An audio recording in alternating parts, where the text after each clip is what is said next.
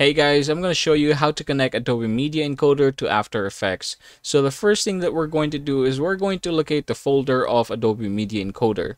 So I'm going to open the File Explorer, I'm going to open C, and then from here I'm going to click Program Files.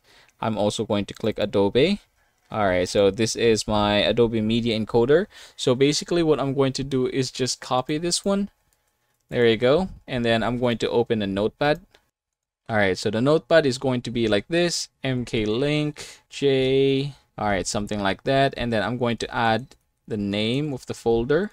So again, this is the folder name, and then next thing that we're going to do is we're going to open the folder. Alright, here you go. I'm going to open this one, and then I'm just going to copy this one.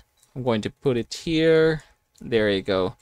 Now you might be thinking that they are the same, but they are actually not the same. So if you can see here, the folder name has here CC 2020, while the file itself doesn't have CC 2020. Alright, now once we have this one, we're just going to copy it. We're going to open our CMD. We're going to run it as administrator. Okay, here we are. I'm just going to paste the link here. I'm going to hit enter. Alright, junction created. Congratulations, that is success. Now we're going to try this out. Okay, now we are here in our Adobe After Effects. We're just going to try and export it. We're going to click File, we're going to click Export, and we have here Add to Adobe Media Encoder Queue. We're going to click this one. Okay, our Adobe Media Encoder is now opening.